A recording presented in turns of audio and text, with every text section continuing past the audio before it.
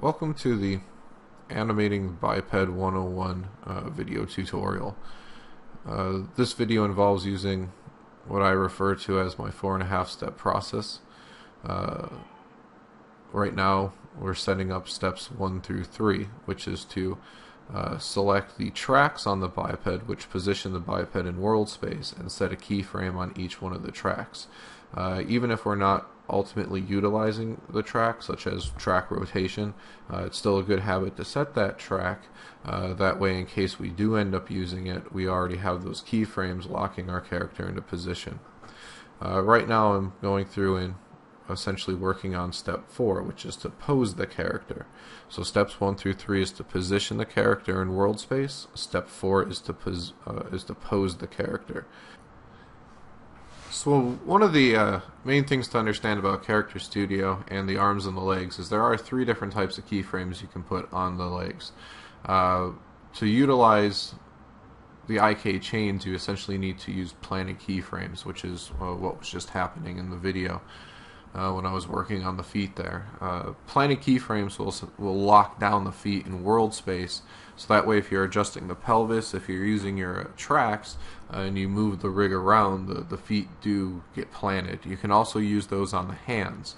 Utilizing the planted keys and the sliding keys is actually step 4.5 of this process. It's all about deciding where the weight of your character is. We don't want those feet to slip. If they slip, it looks like our character is falling down. You know, it's unnatural when we have our weight on our feet. If they're slipping, we're falling. So obviously during an animation, a walk, a jump, opening a door, whatever the case is, we want to make sure that our feet are planted, and that's what those keys do for us. So we would just want to go ahead and utilize the planted key and the different key system inside Character Studio to go ahead and lock those down. The hand here is another cool feature I'm about to use in Character Studio. I'm going to key it, and then I'm going to go ahead and copy into a collection essentially that pose of the hand and just mirror it over to the other side. And we're going to see that I'm going to utilize this a couple of times to, I already have the pose, I need it opposite to create the cycle. Well, I'm just going to go ahead, copy paste it, and really kind of speed up my animation. And once you get that tool system down, you can do a lot of damage real quickly with the animation. And don't forget, as we're animating, animate the pelvis, animate the torso, animate the clavicles. A walk cycle is more than just moving your arms and legs. We need to make sure that we are animating the entire rig. One of the big tricks to understanding how to animate with this rig is getting the planted keys, sliding keys, and free keys down. So when I move the rig right now using the tracks, both feet are going to be locked down because they have planted keys. But I'm going to want that back foot, the green leg, to be moving with my character as he takes the step forward. And essentially the weight would transfer onto my blue foot, the left foot. And that's exactly what those planted keys are going to do. So what you do is, as soon as the weight would release off the foot, which in this frame would be keyframe 1, you would set a free keyframe to break up the planted keys. So that way on frame 20 you could come out and plant the foot and make sure that you lock the foot down in world space. If that keyframe wasn't back there at frame 1, that free keyframe on the foot, essentially the 2 planted keyframes would not allow those feet to move at all. So they would be locked back in world space as you move the pelvis forward. So that one little free keyframe back at frame 1 freed up the feet, or at least freed up the green foot, so it can move forward. Here I'm just going to finish up this keyframe by fixing some of the keys that I didn't want to be transferred over using the copy paste function. Accidentally got transferred into the bones I'm using for the hair of this character.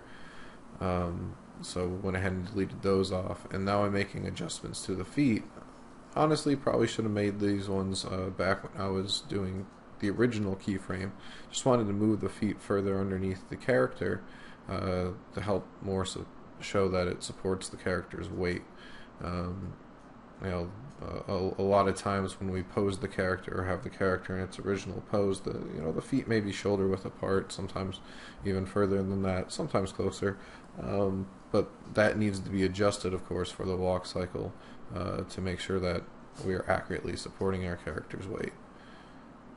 And once again, just kind of breaking up those keyframes right now on frame 21 when that blue foot would be released, so it's going to slide with the character. So as soon as you want the weight to be released off the foot, you just have to remember to set a free key so that way the foot slides with the rig, while the other foot that remains a planted key will remain locked in world space, showing that it's supporting that weight. For a quick review on the 4.5 step process, what we want to do for steps 1 through 3, it's all about the tracks on the biped, which of course control the bip of the biped, which is the node of that rig. So that's going to position the biped within world space. Step 1 is body horizontal. Step 2 is track body vertical, and step 3 is track body rotation. Select each track and go ahead and set a keyframe, and that will take care of steps 1 through 3. Steps 4 is to pose your character. Whatever pose the animation is going to entail, whether he's crouching because he's about to jump, whether he's in the passing pose of a walk cycle, whether he's swinging a baseball bat, we're going to pose our character into the proper position to represent that keyframe. Of course, representing the 12 principles of animation, making sure you have strong silhouettes, all the still applies when you want to go ahead and animate this rig. To finish off step 4, you want to make sure that you set a keyframe on the entire rig, and this is going to prevent the rig from accidentally changing on that keyframe because maybe you forgot to animate the forearm or set a keyframe on the forearm, and a couple frames down the line you do, and instead of animating from that keyframe, it will animate through the keyframe. So that's going to make sure that no matter what happens before or after this key, that animation is locked down. So step 4 is to pose the character and then finalize that pose by setting a keyframe on the entire biped. Easiest way to do it, double click the pelvis, it will automatically select the whole biped for you. Go ahead and throw in a quick keyframe. Step 4.5 is to use the planted keys, sliding keys, and free keys to go ahead and lock down either your arms and legs during the animation. Number one reason you want to do this, represent your character's weight. Where is your character's body weight being held up? Is it from the ground in his feet? You're going to have to lock a foot so it actually looks like the weight is on that foot. Maybe he's dangling from a cliff. You can lock down the hands. Pulling himself up from monkey bars, whatever, you can lock down the hands on the bars and go ahead and represent that he's holding his weight with his hands. So a planted key is going to lock the foot in world space. A sliding key is very similar to a planted key, although it allows for rotation, where a planted key essentially it's locked. It's not going to rotate or anything like that. So a sliding key, I more commonly refer to it as a pivot, a pivot keyframe. And then we have a free keyframe that represents the standard keys inside 3D Studio Max that we've been using up until this point, that are standard keyframes in pretty much all programs. But step 4.5 is really about deciding where your character's weight is, what foot the weight is on, how it's distributed across the body, and locking that down in position using those planted, sliding, and free keyframes. As I'm finishing off the walk cycle animation, observe how I'm using that copy-paste function. It's a great utility inside Character Studio, and it's one of those things that really kind of makes Character Studio stand out from a custom rig. There's advantages, disadvantages to custom rig versus the biped versus custom rig. This copy-paste function is a huge advantage to the biped. We have the pose on the left side. We want it to be a symmetrical walk cycle. We can simply mirror it over to the other side. So it works fantastic. It really does save you a lot of time when you're trying to do cycles and ultimately utilize that tool.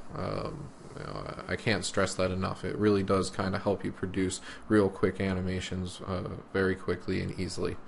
So this will give you a nice base walk cycle that you can use animation layers to tweak it, adjust the pose, exaggerate it out to really get some emotion showing through that biped. Don't forget that once you have the animation, you can save it out as a bip file, load it onto other bipeds. So spend some good time getting a solid walk cycle down, because once you have it, you can ultimately use it on other bipeds, other characters, and get that base animation down real quickly, and then adjust the timing, adjust the poses through animation layers. So utilize that tool as well. Thank you for watching this video.